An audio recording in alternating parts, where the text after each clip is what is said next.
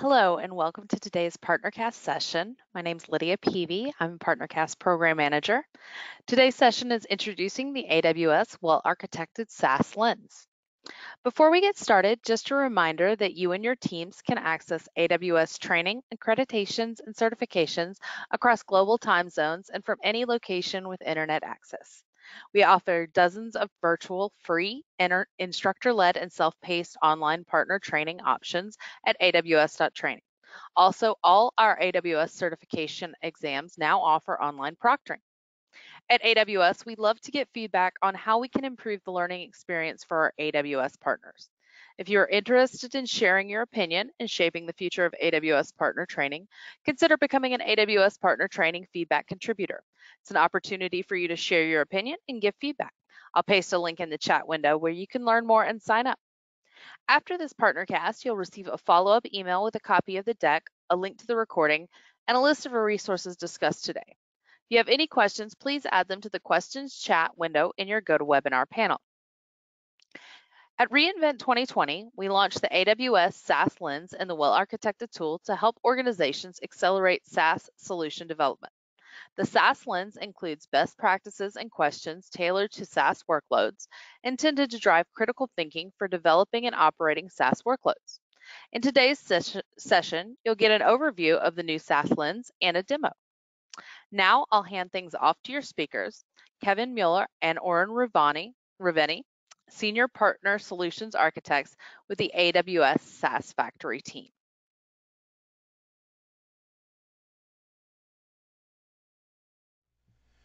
Hello, welcome to the AWS PartnerCast. Today we're going to talk about the Well-Architected SaaS Lens. My name is Kevin Mueller. I'm joined by Oren Raveni, and we're both Senior Partner Solutions Architect with the SaaS Factory program. Our agenda today is to discuss a little bit about SaaS and the SaaS Factory program, and then we'll jump right into the Well-Architected SaaS Lens, giving a little bit of background and talking about how it was integrated into the Well-Architected tool. This is the second lens integrated into the tool. And then we'll give a little demo of the SaaS Lens. We're going to wrap up and then have a little Q&A after that. So thanks for joining. With that, I'm going to turn it over to Oren. Thanks, Kevin. Hi, everyone. I'm Oren Raveni, a solutions architect from the SaaS Factory team, and I'm going to talk briefly about SaaS and the SaaS Factory program. SaaS is a software delivery model in which software is licensed on a subscription basis and is centrally hosted. And we see a growing trend of organizations that are either building new solutions as SaaS or migrating their existing solutions to a SaaS delivery model. And I think that this data point can explain that. This is a survey from IDC from late 2018 that shows that SaaS application delivery model is expanding at rapid pace. You can see here that 72% of the customers are considering SaaS. 21% of them has a model in which all new applications are SaaS first. An additional 29% have a company-wide initiative to increasingly migrate the application to SaaS models. And an additional 22% evaluate moving applications to SaaS when software contracts renew. This movement is being seen across all verticals, while new and existing application providers are anxious to get the financial, market, and agility benefits that are associated with SaaS. Let's talk a bit about the value proposition of SaaS, and it is relevant both for customers and the service providers. Let's start with the customers. The customer gets a simplified IT management experience when using SaaS.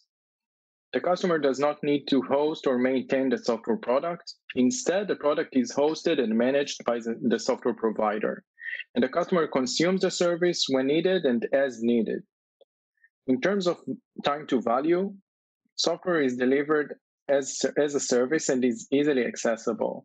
Customers can just sign up and start using the product with little to no assistance, and onboarding can be made largely frictionless, shortening time to value and productivity.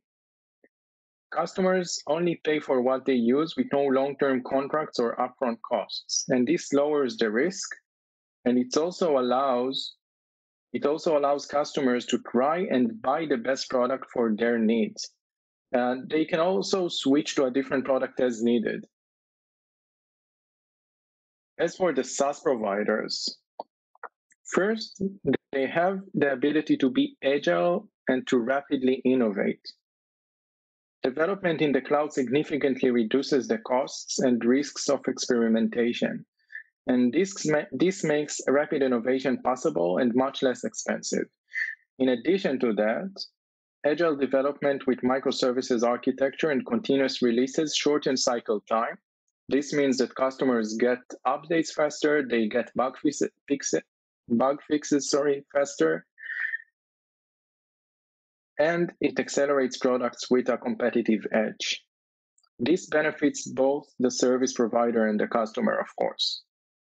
Second, software deployed in the cloud can be scaled up and down rapidly.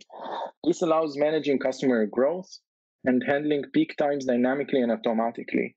It is much easier, low touch, and cost optimized. And the multi-tenant architecture is also a cost-effective construct since it provides a shared infrastructure for our customers, for example.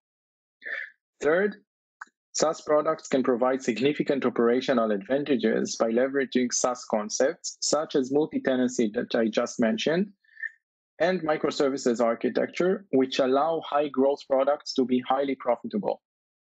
And last but not least, SaaS products delivered on a subscription model provides a predictable stream of recurring revenue that is valued much higher than one-time license fees. And when executed and managed well,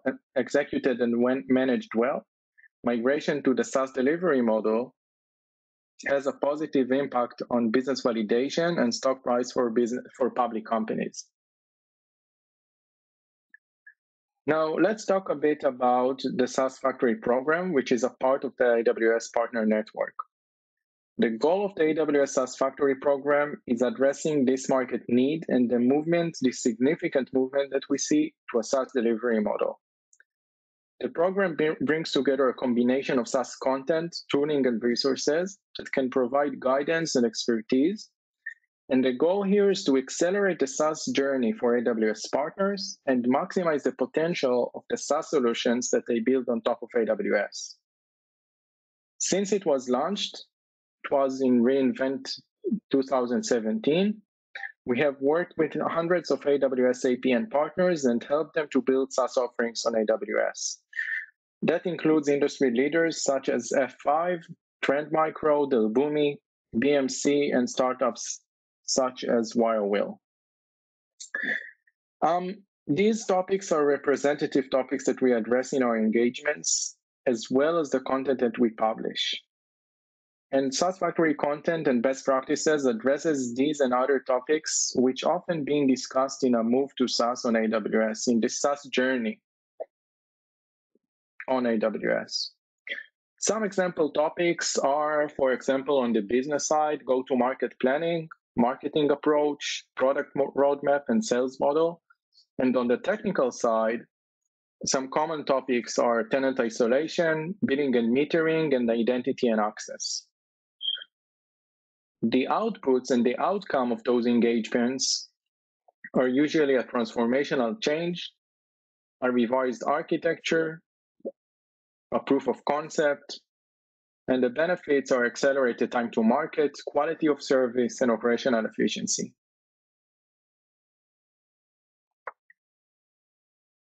Now that we talked about SaaS and the SaaS Factory program, let's start talking about the well-architected framework and the well-architected SaaS Lens. The well-architected framework helps cloud architects build the optimal architecture for their applications. It is focusing on 5 pillars, 5 aspects: security, reliability, performance, cost optimization, and operational excellence. The well-architected framework provides a consistent approach for customers and partners to evaluate their architecture and implement designs and best practices that scale over time. Lenses extend the guidance offered by the well-architected framework, and it focuses on specific domains. For an optimal outcome, use the relevant lenses together with the well-architected framework and the 5 pillars.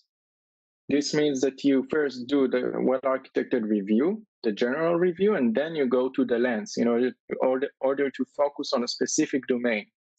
The well-architected tool is being used to document and measure your workload, as we will see. And now I'm going to hand over to Kevin, which will elaborate about the well-architected tool. Thanks, Oren. The well-architected tool is documented in the AWS documentation.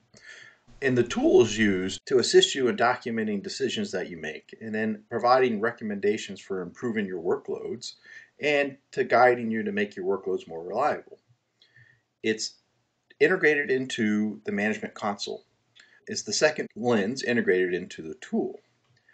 Now, the SaaS Lens for the well-architected tool focuses on a SaaS technical domain. And so you can learn architectural best practices and measure your architecture against the best practices that SaaS Factory has identified. And then you walk through a series of questions. And so there's 14 questions in the SaaS Lens. And we'll go over that a little bit more here in detail. The main goal is to identify what we call high-risk areas. So depending on how you answer a question, it's either considered high risk, medium risk, or well architected. I've been able to conduct several reviews with several partners. Not going to read this. You can pause and read these if you want. But the one thing I want you to take away is both partners, they walked away identifying new features they need to add to their development plan. Here is the workloads that are defined inside the tool. And so here I have one called SaaS application, and you can have many workloads, maybe one for your entire system, or maybe one for subsystems within inside your system. So here you define a workload by pressing that button over there on the right, and you define your workload. There's several questions that you have to answer to generate the workload. And then once you get into that workload, you can review it, and you'll review the 14 questions. And so here's an example. First, you see the question up top in bold. This is the security pillar, the number 2 question. Number 2 there, you have basically information about the question. And then you get into the best practices. This question happens to have 2. Then you have the notes section after that, where if you're giving your review to yourself, you can take notes and then share those amongst the team. Some customers, they'll have reviews conducted by a solutions architect, or there's a well-architected competency program. Those partners can do the review for you, and they'll take the notes, and then you can distribute it to the team. Going over to the right, each best practice that is listed there, you see those in bold, and then there's additional information about those best practices over here. And then up on the top right, we have what we call signposts. These are recommendations from the SaaS Factory team of technical content you can go look at to learn how to do some of the best practices listed inside the question. So question layout. So now the best practices that belong to each question, there's 3 types. First is required, then we call it a good best practice, and then the best practice. So what does this mean? Well, before I get into that, I must say that every question is going to have one required and one best. It might not have a good, just 2, just like the previous example we saw had 2 best practices. However, there might be exceptions where there might be more than one required or more than one best, but that's not very often. So what does required and best mean?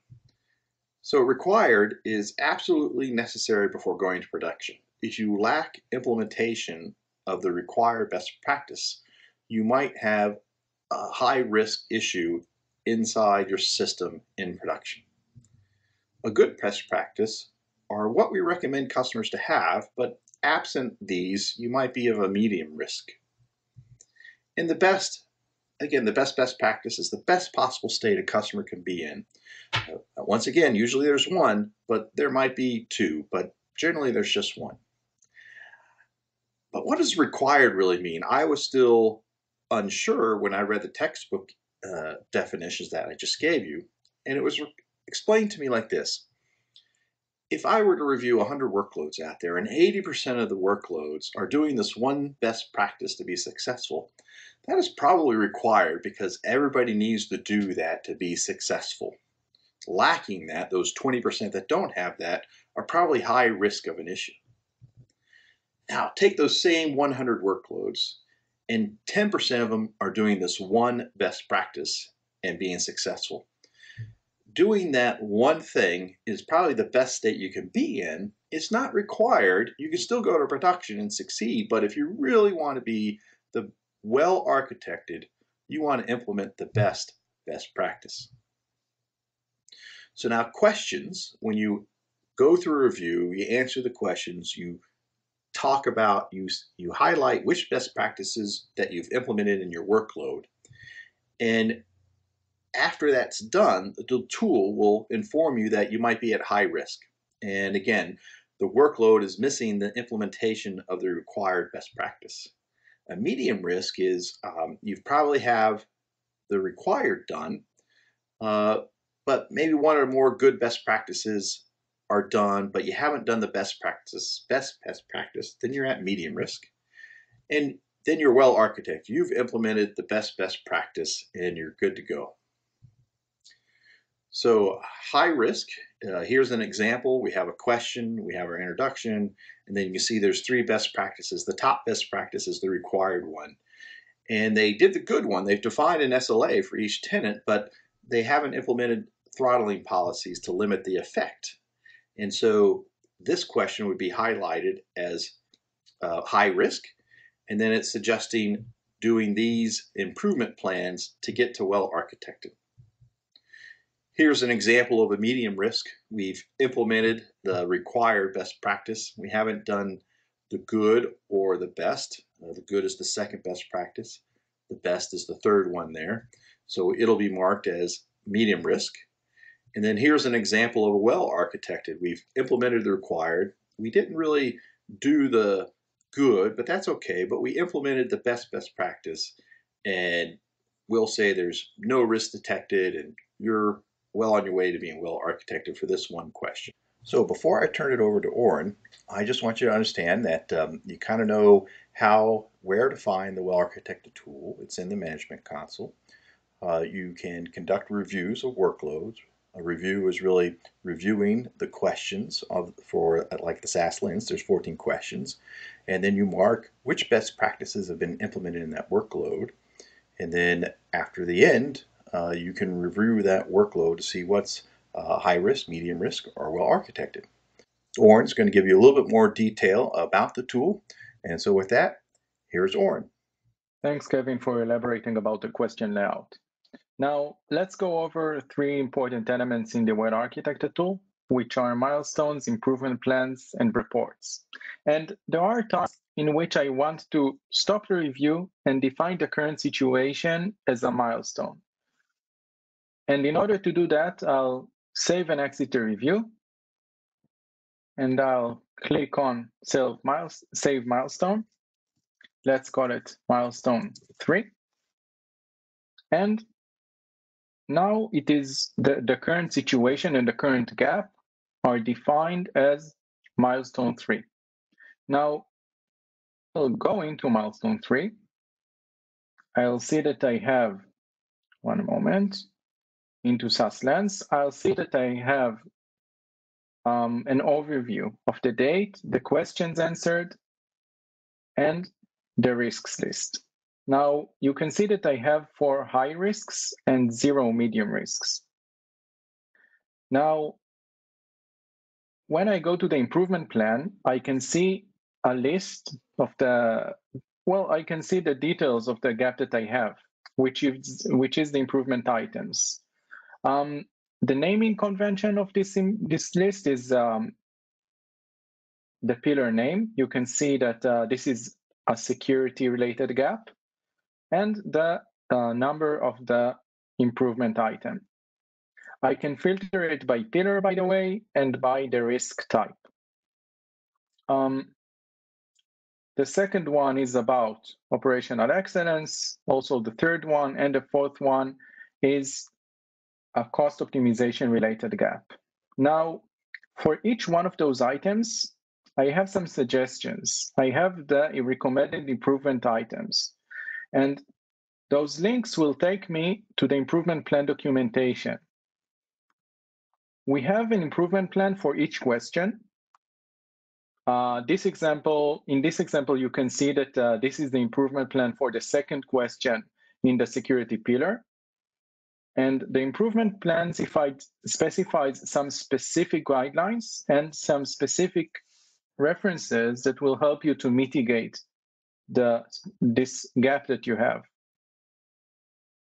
Now, let's go back to the tool, and I might want to create a report of the current situation, the current milestone that I'm in. In order to do that, I'll just click Generate a Report. This will generate a PDF document, which will describe the current milestone that I'm in. You can see the milestone name here, some more details about the workload, about the region that the workload resides in, the questions that I answered on, and the risk lists. You can see the high risk list, you can see the related questions here. And now Kevin and I will elaborate about the questions that we have in the well-architected lens. That was great, Oren. Thanks. So to kick us off, I was wondering, Oren, what is your favorite question? My favorite question is in the reliability pillar, and it talks about something that we call a noisy neighbor. A noisy neighbor is a situation in which a specific tenant causes load that impacts other tenants' availability and reliability. And we need to find the ways in order to mitigate this noisy neighbor situation. Now, most of the times when we talk about a noisy neighbor, we will look into specific components in which this situation can be caused. And let's look at the methods and solutions that we offer in order to mitigate it. So we can use throttling policies in order to limit the effect that the noisy tenants have on the system. This means that we can limit API calls, we can limit the rate of using the storage layer, for example, in order to make sure that we're not getting into a noisy neighbor situation.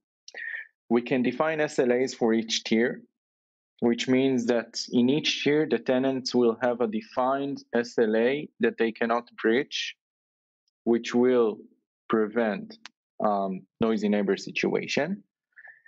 And there are ways in which we will partition the tenant load in order to limit the area of effect. For example, the specific tenant will get its own storage unit, its own compute unit, so it will not be able to impact other tenants. Now, those solutions are obviously, it all depends on your architecture, it all depends on your product, but those are possible solutions that can help you mitigate the situation. Now, I'll take a minute in order to go over the other questions in the reliability pillar.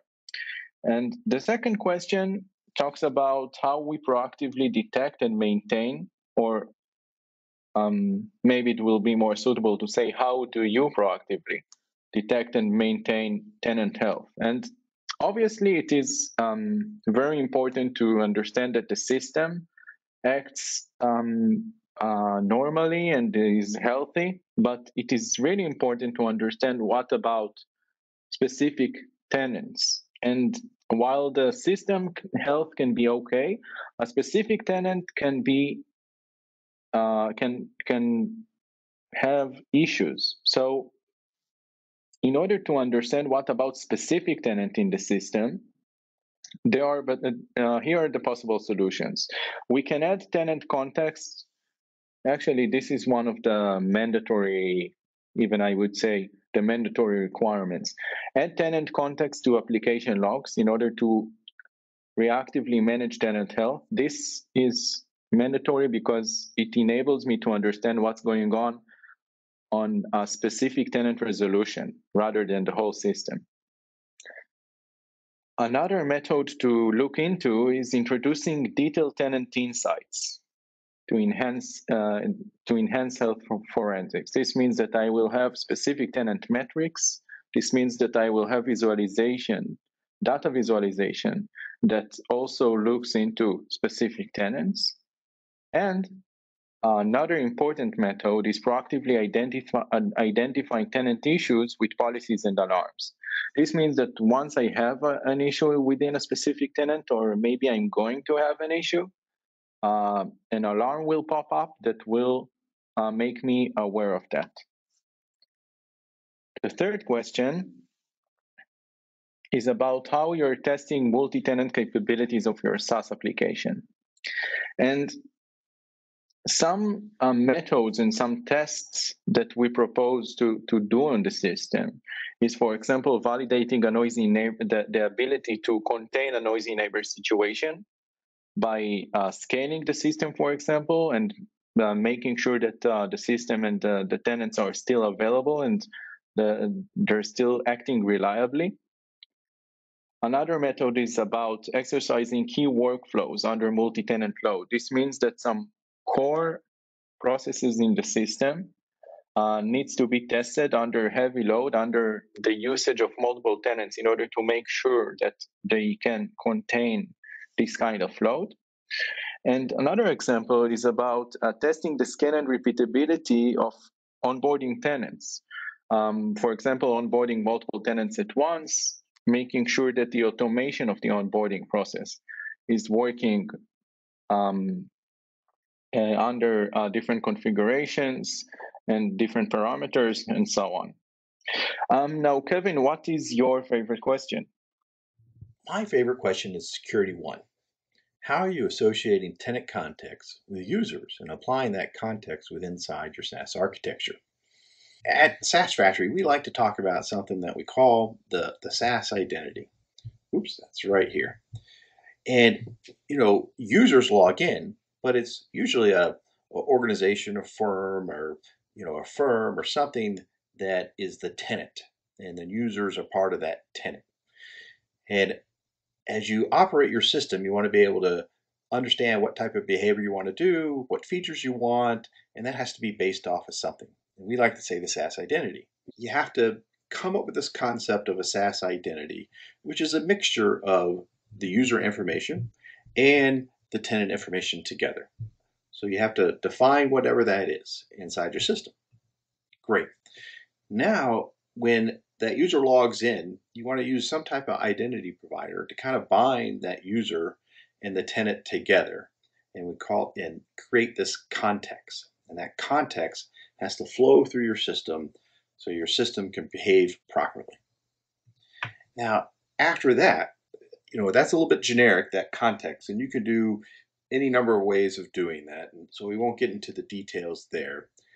But once you're inside your system and you have this context, you want to be able to create libraries of framework to apply the context outside of the view of developers. Developers have a hard job enough already, but let's let them focus on the business functionality and not have to worry about the tenant. And so these libraries and frameworks will take that tenant context and do what they need to do. An example is maybe logging. So you want to be able to log the tenant context within every log statement that you have. Well, have a library or framework do that and not have the developer put that into the log line that they're trying to do. That's an example. Security one, how do you create that context inside your SaaS architecture? That's my favorite question.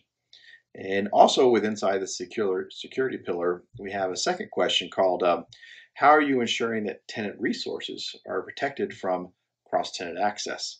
This is another example where we just have two best practices required and a best. You can use coarse grain constructs and application of voice enforced policies. Some people might call this kind of a silo type model. You could use an AWS account or a VPC. That's what we mean by kind of coarse grain. After that, if you want to get a little bit more detailed, you can use a combination of IAM policies or application enforced policies, because IAM is not the actual solution you should use for every situation. There are times when you can't use that and you need to do it yourself inside your application. That's security. So, Oren, what's the next pillar you want to go over? I'll go over the operational excellence pillar. And you can see that we have 4 questions here.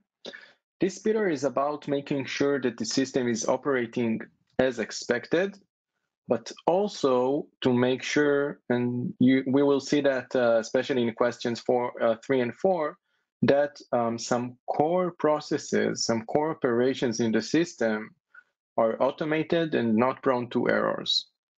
So let's start with the first one. Ops 1 is about how do you effectively monitor and manage the operational health in your multi-tenant environment.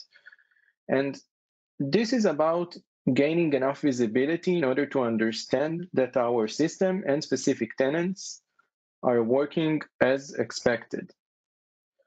In order to do that, and you can see that those are similar methods to the question in the reliability pillar about reliability of specific tenants. We first need to include tenant context into application logs. This is the most basic thing through which we can understand what's going on in specific tenants. This is how we understand the activity within tenants, and we can understand, for example, that the responsiveness is okay within a tenant, that the activity within a tenant is okay. We're going to elaborate about those insights in a bit in a non-health aspect. The stage after just getting the context of specific tenants is collecting detailed tenant insights. Those are specific metrics that will help me understand better the activity and other health-related metrics for specific tenants. And let's say the more advanced stage is about using purpose-built tools in order to use those insights, gain visibility in terms of tenant health, but also set some policies and alerts that will help me to be proactive in terms of making sure that I have normal tenant health in the system. The second question is also about capturing metrics, but it is in a more general aspect. And it is more about understanding the general operation of tenants. And this is important because when I have tenant visibility, when I have specific tenants visibility, I can understand what's going on in terms of activity, which features are they using, and what is their usage pattern in general, what is the responsiveness of the system, and things that will help me to make important technological decisions, but also business-related decisions. And practically, I can improve the system like that. I can define my roadmap with the help of those insights. So the first stage would be capturing low-fidelity tenant activity metrics, which means that I will capture some metrics whenever I can, where possible.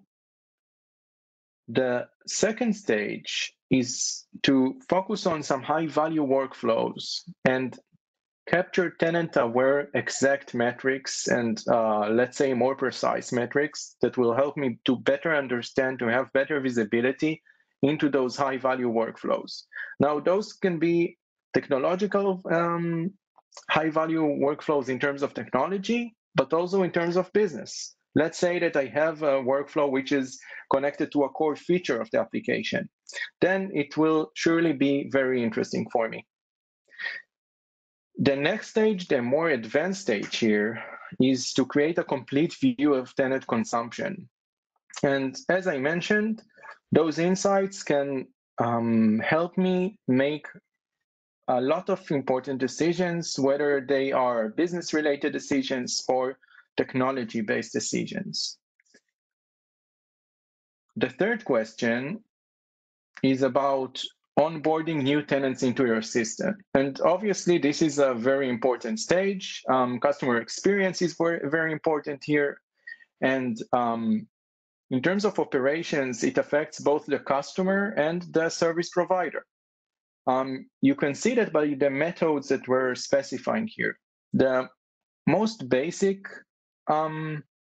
situation is where you use manually triggered scripts in order to provision new tenants.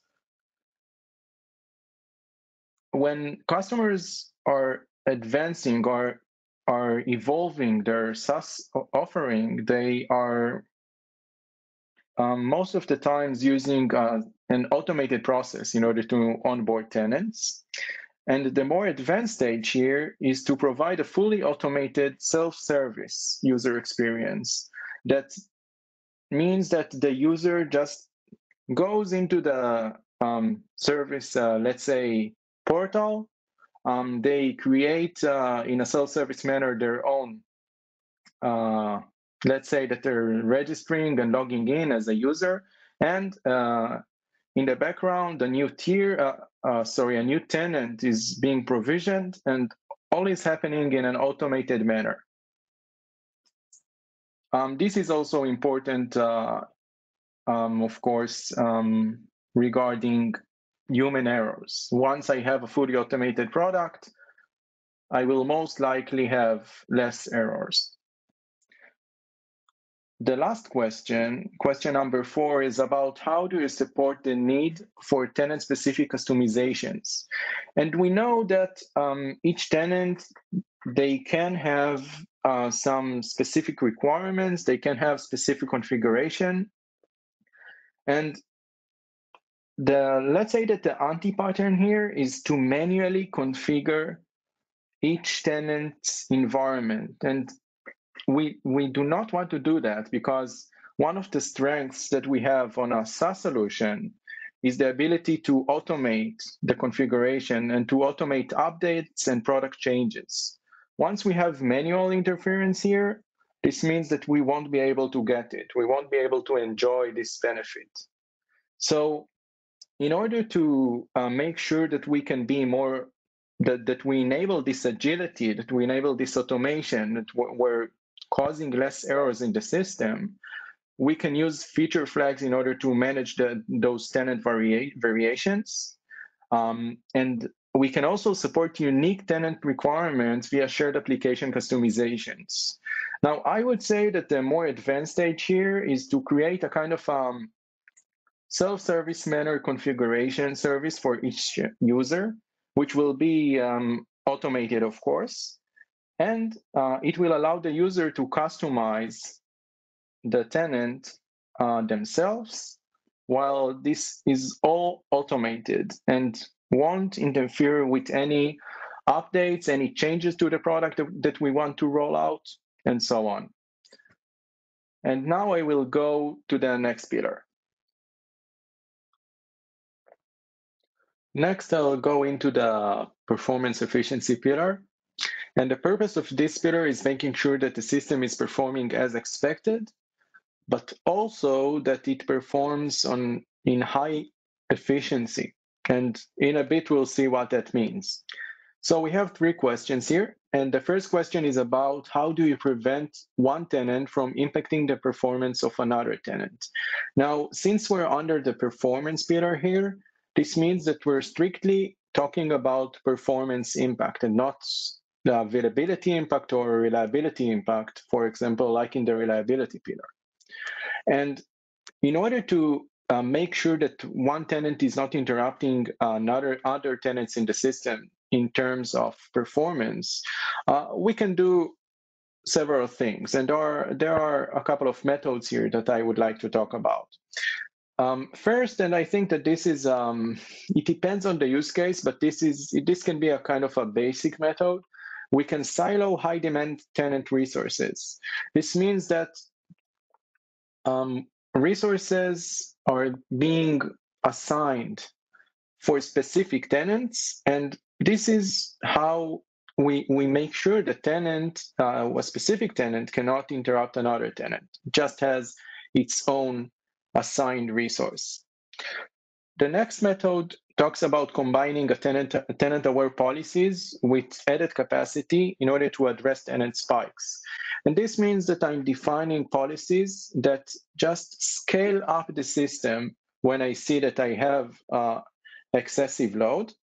And I'm using a kind of a buffer, we call it a cushion, that will make sure that I can contain this load while I'm scaling up the system. The next method talks about throttling policies, and this is simply about throttling the activity of those tenants in order to prevent them from impacting other tenants. The next and last method is about decomposing and deploying services in a pattern that aligns with tenant loads and the performance expectations. Let's say that I have a specific component that I know that is performance intensive. I will take this component and I will architect it in such manner that will contain the load of specific tenants and prevent this performance impact. This means that I can have components which are, let's say, more performance intensive that will be architected in one manner, and some other components will be architected in another way, which aligns with the usage pattern of those specific components.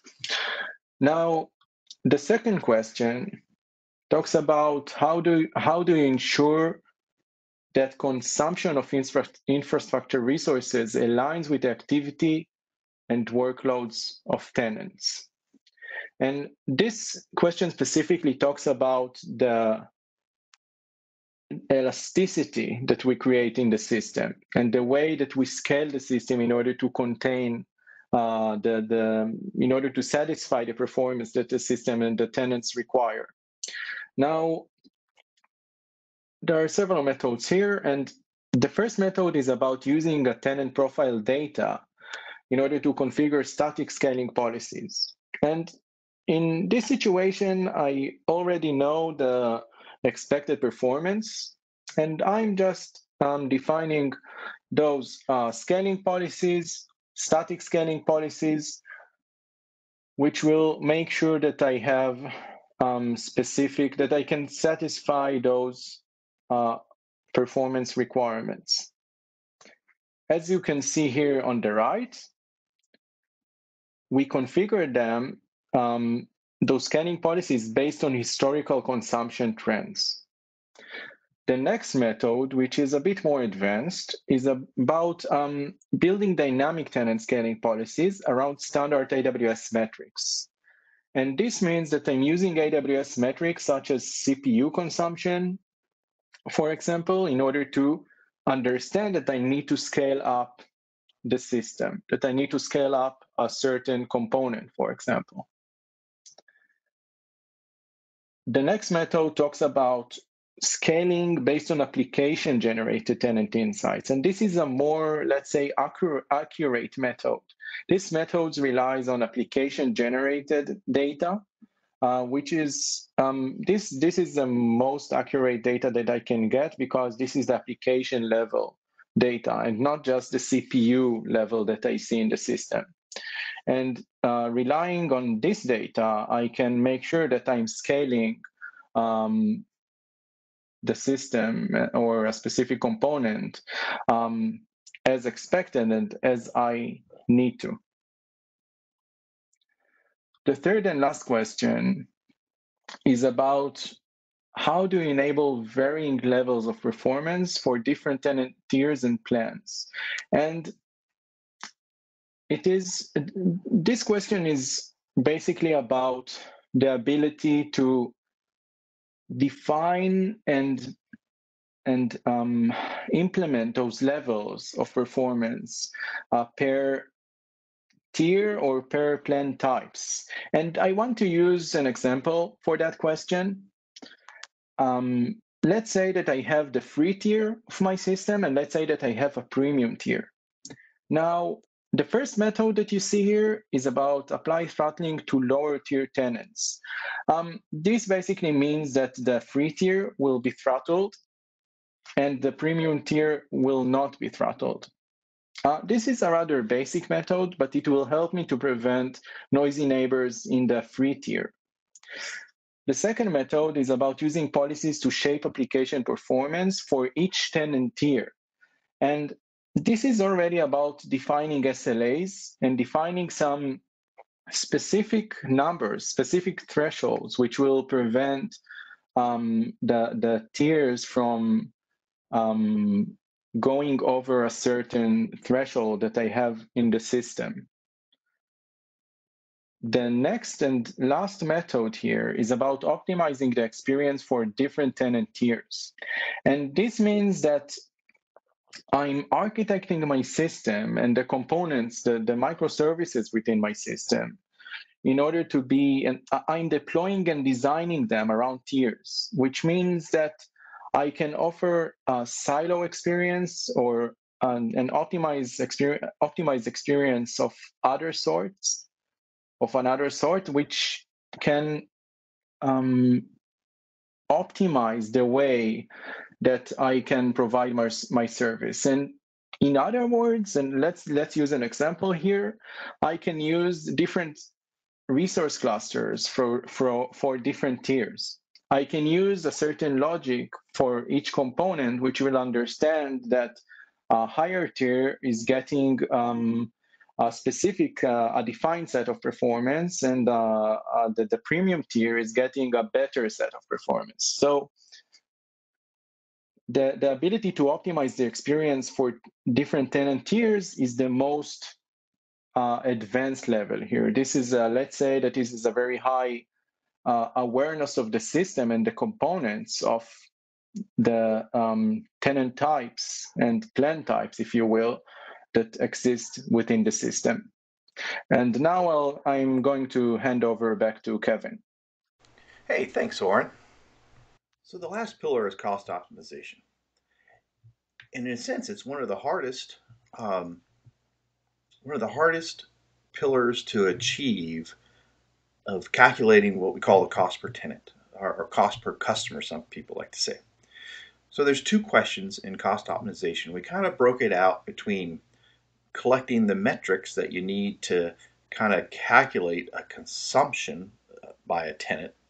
And then the second question is more about how do you correlate that consumptions with the cost to be able to come up with that cost per tenant. So let's look at question one. How do you measure the resource consumption of an individual tenant? Uh, Generally, we are prescribed building multi-tenant architectures that have shared resources. This is the easiest way to get the most cost-effective solution. And there's three best practices. The required is proximate tenant consumption, and then build a rich view of tenant consumptions, and then use that tenant consumption's insight to shape the operational architectural efficiency.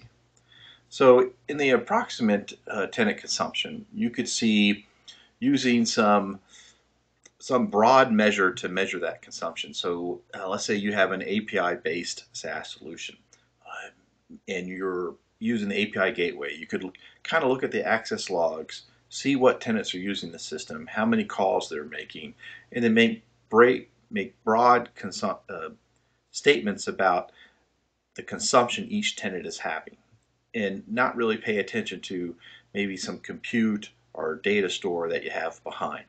And that's what we mean by kind of approximation. But then, the next thing is you want to build a rich view of that tenant consumption. Here, now we might need to add some type of metrics into the system that you're publishing. And you're looking at not just the API gateway, but you're looking at compute metrics, and you're looking at some storage metrics, and you're putting that together and then providing a view into that tenant consumption. And after you've collected all that metrics and you have a nice view of tenant consumptions, now can we feed that back into the system to kind of shape our operational and architectural efficiency? That is the best place to be. You don't have to be there to be in production, but it's the best place to be. So we didn't really talk about cost here, We were talking about the metrics that you need to get and collect so that you can say, hey, tenant one is consuming 10% of my resources. First, an approximation, then a more granular view, and then we're taking that granular view, feeding it back into our system. The second question, how are you correlating tenant consumption with the cost of your infrastructure? We just have two best practices here. You're manually aggregating and correlating consumption with cost. So in the first question, cost one, maybe we're just approximating. We're looking at the API gateway and we can see that tenant one is using 10% of our API calls and those type of things. And then somebody goes over to the billing and pulls down our AWS bill for that day or month and says, okay, I'm going to apply 10% of that to tenant one. And now I've manually aggregated and correlated my consumptions across all my tenants, and I kind of know what I'm doing at a high level. The best place to be is to use automation to correlate all that tenant consumptions. You can automatically go use the API to pull in all your billing data, and maybe you do it at an hourly rate or a daily rate, and you are collecting all your metrics from your system that talks about this consumption per tenant, multiplying it towards that cost, and now you have a more detailed view. Sounds easy to explain. It's really hard to do. A lot of people really haven't gotten to that level of sophistication. There's partners out there that can help you do that. In the improvement plan, we mentioned 3. Cloud Zero comes right off to the top of my head as somebody that's really doing that well. And you really have to focus or make a decision on this cost. You know, how much value does it bring? Going back to cost one, you know, doing that approximation, maybe that's good enough and you can stop there and that's totally fine. Because building that rich view, maybe that's too much detail, too much hard, and you're focusing. But you need to plan ahead during the initial phases of your SaaS implementation to kind of think about how you're doing that and figuring out where you can bring the best value. And then don't hesitate to use third-party partners to help do that cost per tenant. If you're a startup company, there's a lot of numbers that you want to produce to see if your company is doing well, and doing that cost per tenant is one of those things that can feed into that. So we're going to wrap it up now.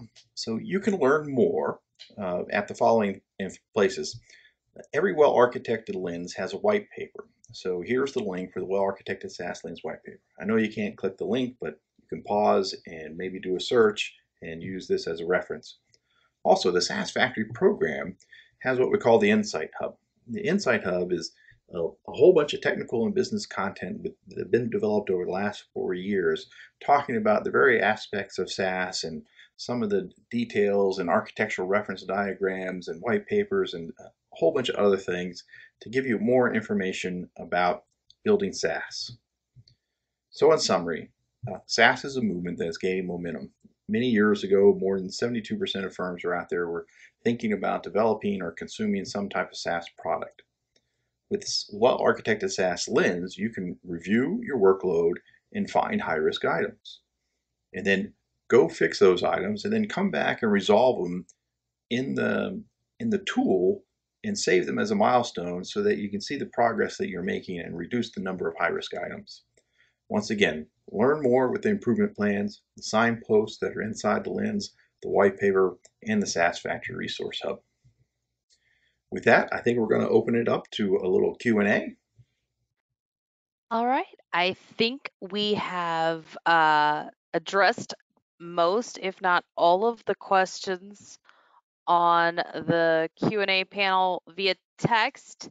If there are any outstanding or if you haven't asked them, please throw them in the chat right now. We will send a follow-up with a copy of the deck as well as a link to the recording as soon as it's available. And any follow-up questions that we didn't get to, I didn't see any come through that we didn't address via chat.